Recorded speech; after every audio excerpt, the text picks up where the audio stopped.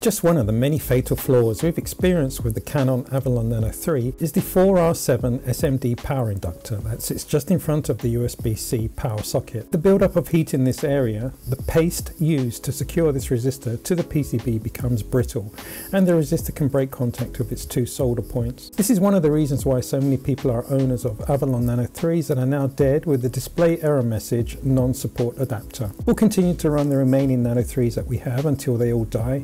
We won't buy any more, even at the low price of $99. There were just too many build quality issues with the Avalon Nano 3. It always felt like an unfinished product that was released too early. The updated Nano 3S looks a much better product with the much needed improvements to the power supply and Wi-Fi antenna. Also an increase of 50% in hashing power to 6 terahash at just at 140 watts, which is really nice. But at $249, we'll wait 7 months or so to see what the feedback is on reliability. For now, I think we'll stick with Bitax Gammas, which are so much more fun for our solo mining Bitcoin adventures.